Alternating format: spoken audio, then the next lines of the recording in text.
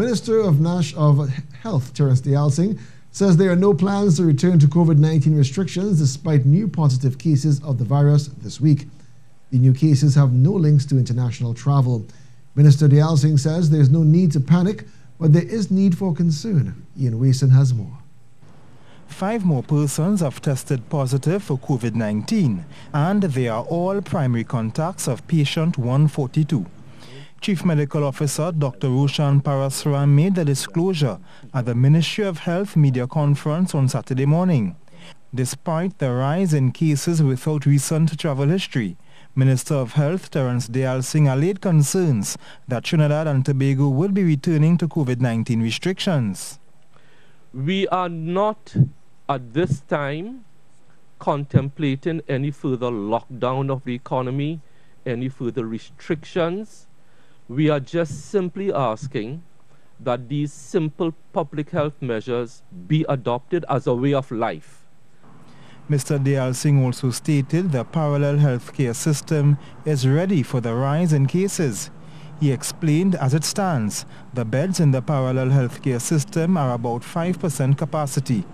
So the capacity that we have kept in reserve, knowing that we could always expect the virus to manifest itself, the parallel healthcare system is in place to treat with any upsurge in local COVID cases. During the media conference, the health minister announced that the 1 visitor per patient policy will be enforced. He stressed it does not mean 1 patient at a time, but 1 patient per day at the parallel healthcare system. In addition to these measures, visits to homes for the aged are not allowed. Minister Deyalsingh said while the wearing of masks is still not mandatory, it is strongly recommended, and the no mask, no service policy should be observed. He also apologized to the entertainment industry as he explained the government was ready to reopen that sector.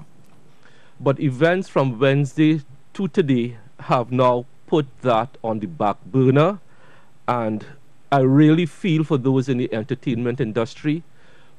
They will have to wait a little while longer. Wason, TTT News.